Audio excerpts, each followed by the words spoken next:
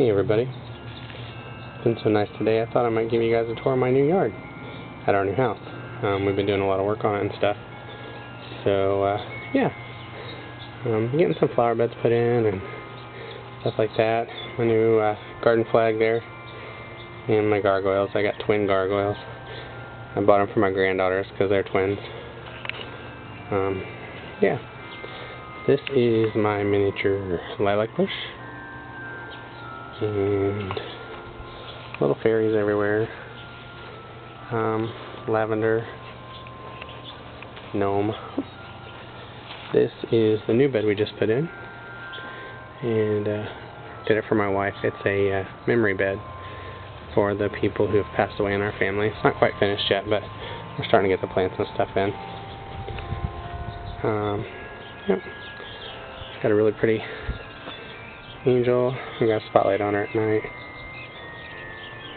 So, I'll do a quick walk around here. Might get a little weird, so sorry about that. It's one side of the walk. Part of my front porch, my broom, and my big fairy. I got a statue over there that's new. Just got her. And what's left of all of our spring flowers, they're pretty much done for. They're starting to die off, so that's that. And I walk back around this way. This is the other side of the walk. It's pretty much the same as the first side.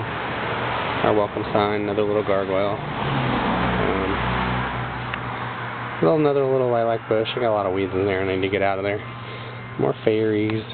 It's more lavender. Starting to come back. Just put these in. And I got fae everywhere, so little fairy and little gnome there. I've got some more I need to put out. Another small lavender bush. Here I've got some irises and daylilies that I put in. A little more iris. These are Asiatic lilies. This is a plant called beard's tongue. And these are white irises, or they will be when they bloom. Oh, don't look at that. We just took that out. It was sitting right about there, and it was rotten as heck. So we took it down.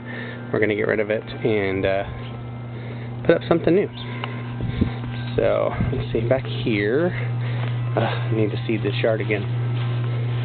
We just moved in October, so it needs a lot of work. This is my herb bed that I've been putting in today. Actually, just worked on it today.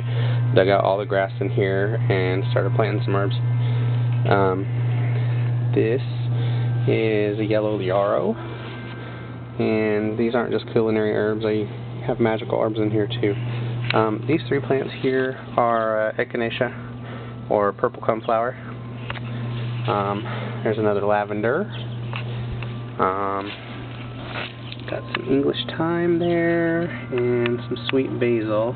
That's all I've got planted in here so far, but I've got a lot more to do. See this? This is all the grass and crap that I took out of there today. So, yeah, been working on that a lot. These giant pile of bricks here, there's like over 900 bricks in this pile, I think, if I remember right when we counted them all up. We took out of this area. It used to be a brick patio, but it was in really bad shape, so we took all the bricks out and we're going to re-level it, and we're going to put it back in. There's the frame to our patio table too.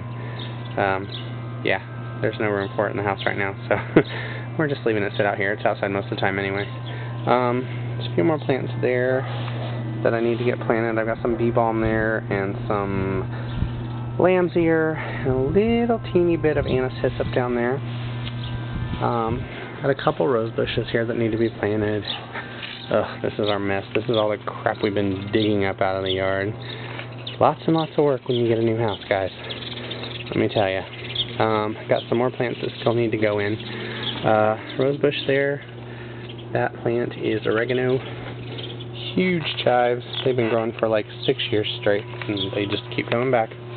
Got some mint in there. Those are daylilies. These are wild onions.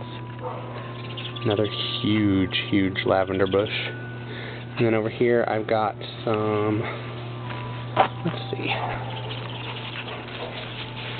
more Asiatic lilies here and there and there.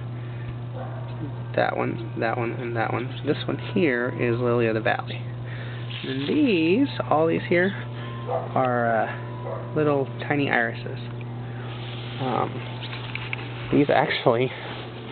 These 3 boxes that you can see here, as soon as we get everything cleared out and we get the dirt put in them, they're going to be our garden for this year. They're all 8 feet long by 4 feet wide and about a foot deep. And that's how we do our garden every year. We just do raised beds.